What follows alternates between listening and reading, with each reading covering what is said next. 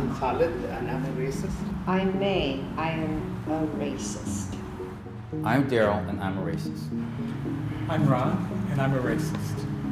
I'm Morgan and I'm a racist. Many times when something goes on the news, people in the family will say things like, I sure hope one of us did that. We needed a different way to come at this topic, where people aren't blaming other people for what's happened and something more constructive. And I thought the 12-step program might be a valid approach. Any external difference is a way that we classify and divide ourselves. It's something we'd like to get beyond. I would. Yes. So much of the racism we're experiencing in our country right now is the result, I believe, of people being hurt.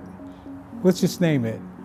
White men in this country feeling like they've been left behind. And suddenly you discover that the number of people who have felt evil sisters of racism, in fact, covers almost all of us. But I think by looking through 24 eyes instead of just 2, we can more completely begin to see the problems that you have correctly pointed out. There was this African American woman who was totally distraught, and she just wanted a ride from the hospital to some place where she could take a bus or a train. I didn't even hear what she had to say.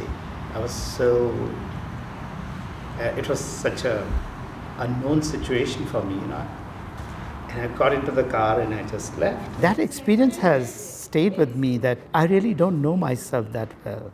I may think I'm liberal, I may think I'm not a racist, and all races are fine, but when it comes to, when the rubber meets the road, it's a whole different person who shows up.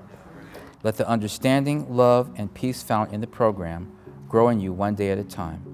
Please stand, take hands, and join as we pray the Lord's Prayer. Our Father, who art in heaven, hallowed be thy name. I'm hoping that if we can get beyond the racism piece and work through it, not pretend it isn't there, but own it, acknowledge our own, and work through it, that both white men and black men and red, yellow, and if there's a purple man, that we can all confront our own racism and all our hurt from racism, which is significant. And keep coming back. It works.